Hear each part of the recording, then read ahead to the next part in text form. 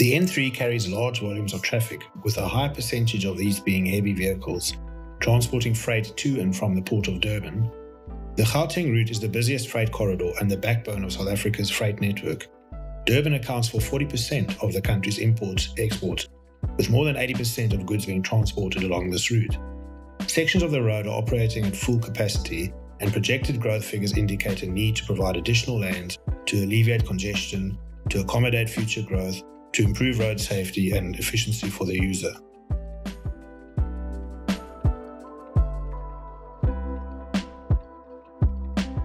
Road users are experiencing travel time delays due to congestion. Road safety is a concern due to the poor levels of service. The road pavement design life has been reached, which results in high maintenance costs and high levels of congestion due to the disruptions while undertaking repairs. Time delays are costing about 1 billion rand per year, while road closures due to accidents cost about 300,000 rand per hour. The South African National Roads Agency, better known as SANRAL, intend to upgrade the 80-kilometre section of road between Durban and Pietermaritzburg at an estimated cost of 18 billion rand. The route has been split into a number of packages, and HHO are responsible for the package from the Hammarsdale interchange to the Cato Ridge interchange.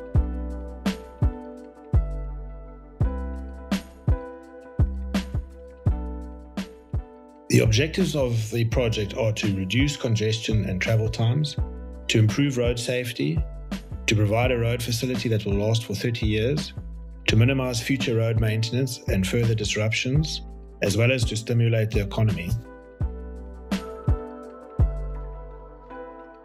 The road will be widened from 3 lanes in each direction to a minimum of 4 lanes and will include a 5th lane where a climbing lane is warranted, resulting in a total road width of between 8 and 10 lanes. Concrete retaining walls and safety barriers will be installed. Other safety improvements will include the installation of street lighting, the erecting of electronic variable message signboards, as well as the provision of traffic monitoring cameras.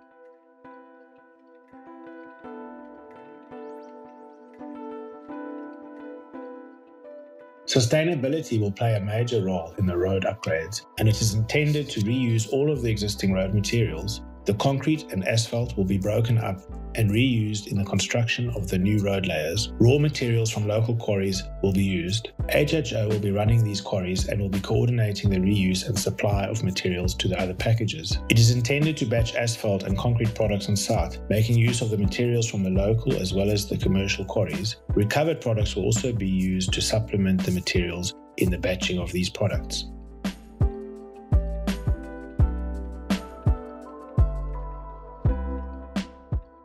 The road upgrades will have a big impact on the economy. It is estimated that 15,000 jobs will be created. It is a requirement that 30% of the construction value be undertaken by targeted enterprises comprising of different target groups, for example, women, youth, and disabled persons. A further requirement is that 8% of the construction value is spent on targeted labour. There will also be an ongoing mentoring and training of the targeted labour force. Community development projects to the benefit of the local communities are to be undertaken by emerging contractors, and there will be various small contractor development programs. Certain of the road packages have already been tendered, and it is envisaged to commence with the work before the end of the year. The upgrades are expected to take 8 to 10 years to complete. HHO are proud to be part of the N3 corridor upgrades being provided by SANRAL and will give regular feedback as the works progress.